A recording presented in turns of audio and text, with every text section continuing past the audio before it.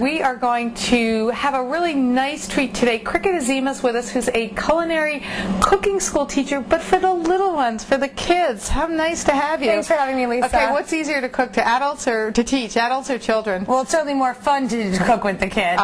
Today we're going to make a panzanella salad. We're going to do so much more than just cook. Panzanella is an Italian bread salad. So there goes our lesson, starting with the fact that our recipe's from Italy. We're going to learn math, science, geography, social science, the whole gamut. In 4 minutes. In 4 minutes, and we're going to eat. Now you can start incorporating math. For example, I'm going to take this tomato with the kids and I'm going to have them cut it in the shape of a tic-tac-toe board. If I want to cut this into a dice, what do you think we're going to do? Jillian, a tic-tac-toe board. You're right. Let's make sure to use the claw.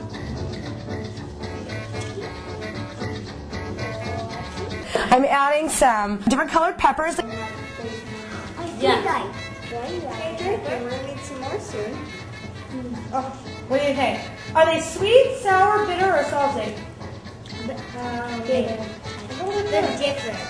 You can pull in some science. For example, we're going to use the basil. Why are we tearing that last minute? Well, it's because otherwise it'll turn brown, oxidations. That word might go above the kids' vocab, but they'll start to realize that there's science involved. Here we've got all of these ingredients, these yummy vegetables, that the kids are going to eat all now because they participated. So do you really find there's a correlation between when the kids cook and they're wanting to taste and eat? Absolutely. They love it. They're so proud of the fact that they've made something. So I've added some olive oil and vinegar. I use balsamic vinegar because it's a little bit sweeter. Kids love it. I'm adding some salt. I'm dressing the salad because before it's dressed, it's naked. Oh, I'm adding they must love that. They do. Gets them all giggly. Our salsa is naked.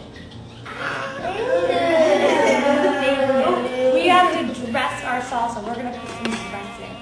So that's the thing. The kids are going to retain the information, the history, the geography, the social studies, etc. They're going to retain the information because they're using all their senses. They're feeling it, they're tasting it, they're smelling it.